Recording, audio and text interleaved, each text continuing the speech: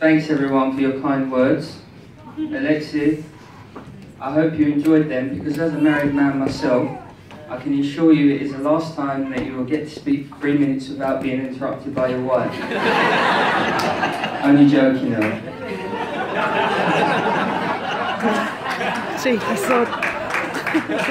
Good afternoon, friends and family. For those of you that don't know me, I'm Carlo, Luisa's brother, and I've also had the privilege of being Alexis' best man. I hope you've all enjoyed the day so far, and I think we can all agree that the church ceremony was amazing. Yes. The hall looks fantastic, the wedding party, bridesmaids, ushers, parents, and of course I look impeccable.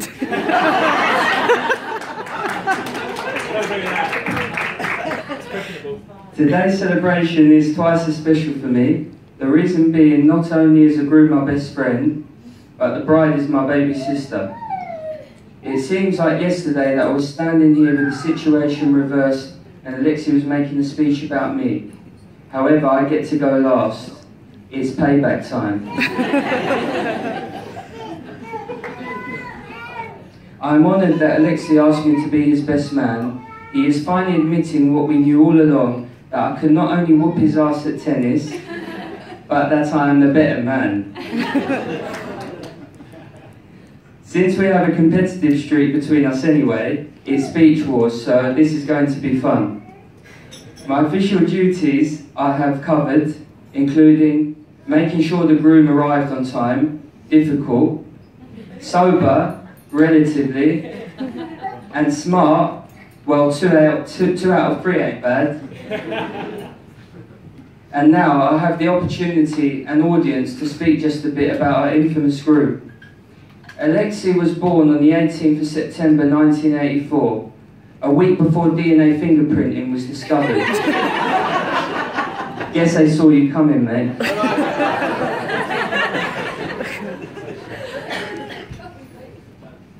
I wasn't there to witness his childhood, however the last 8 years has more than made up for it.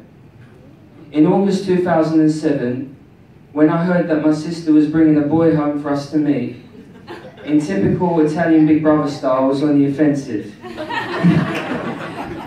I wanted to protect my little sister from the big bad wolf. When I was introduced, it was fair to say I wasn't impressed.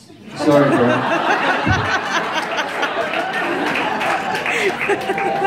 He had shaved eyebrows and a new era cap with Echo clothes.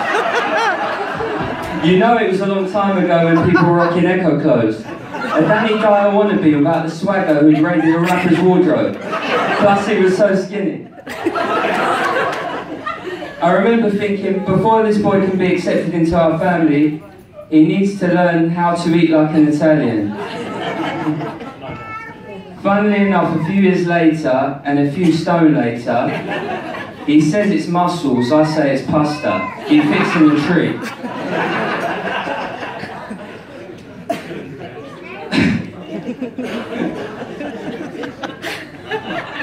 I guess first impressions are deceiving, as in all honesty, after speaking to him for a while, I come to realise that the boy was decent. We both shared similar interests: tennis, Manchester United, the best club in the world, by the way. Apart from the fact that I could clearly see that he adored my sister. They were inseparable from the get-go. It really is true that after getting to know him, I felt less like I'd lost my sister and more like I gained a brother. Until he started tonguing Louisa's hair. What is all that about, bro? And then it felt more like I gained a sister.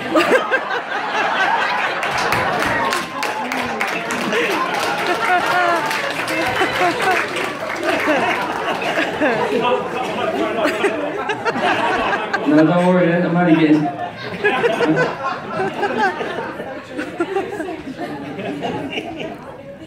3 years after he met my sister, he showed up at the house and unveiled his new tattoo. Louisa's name in big black letters on his forearm. Yes, just 3 weeks after they met. When I saw it, I kept thinking, this dude is crazy. People say a tattoo of a partner's name is a kiss of death, but seeing as we're all sitting here at their wedding, I guess they are an exception to the rule. And Alexi can breathe a sigh of relief now, because that seriously would be one big embarrassing cover-up. In the years that we've known each other, Alexi and I have built up a bond of friendship and brohood.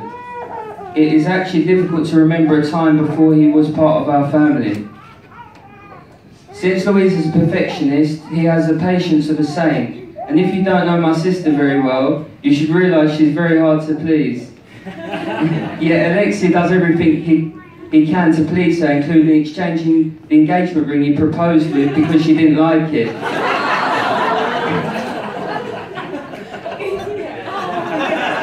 You think she would be happy with the one diamond, but not my sister, she wanted 4.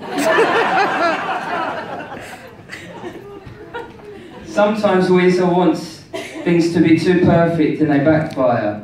For example, she sent Alexi to the dentist for a checkup, or so she thought.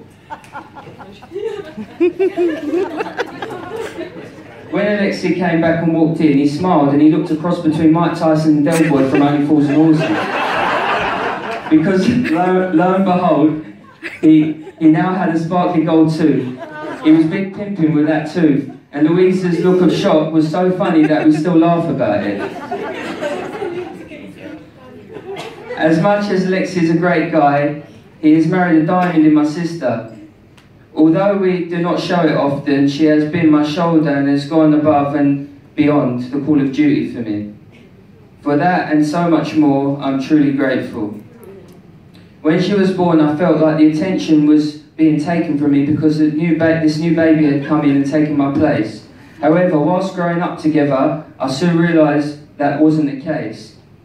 It meant I had a new wrestling buddy. I was 6. I obviously didn't realise she wasn't a doll. I was boisterous and rough, and unfortunately she was on the receiving end of it, meaning I once accidentally pushed her down the stairs when wrestling her at 5 years old, chipping her tooth. Seriously, you guys are made for each other with all this dental work. And no, you cannot send me the bill. Seeing Louisa walk down the aisle today with Baba looking so happy, I can rest easy knowing that she has found a good man who will look after her and be her equal. On second thought, if Alexi knows what's best for him, he should just agree with everything she says. I'll do it already. Seriously though, she looks stunning, just like a princess she wanted to be. Although I don't know how she's managing to walk in that dress. Louisa, you make me so proud. I want you to know that I will always be there for you when you need me, and will kick Alexi's ass if you want me to. I love you so much.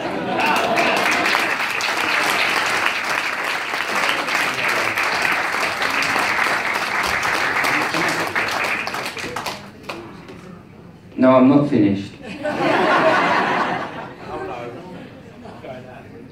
You are a wonderful sister, and I hope you have a marriage as happy and as strong as mine. It is not just a piece of paper, it is literally the joining of 2 people. There will be good times and there will be bad times, but you will always have each other's love and support. You have picked a great person to share your journey with. Now, it gives me the immense pleasure to invite you all to be upstanding, raise your glasses and join me in a toast to Louisa and Alexi, because I think they were made for each other. May your love be modern enough to survive the times, but old-fashioned enough to last forever. I'm sure you're going to be happy together, and I speak for everyone here when I say I wish you both the very best for your future life together. Ladies and gentlemen, families and friends, the new Mr. and Mrs. Constantino, Alexi and Louisa.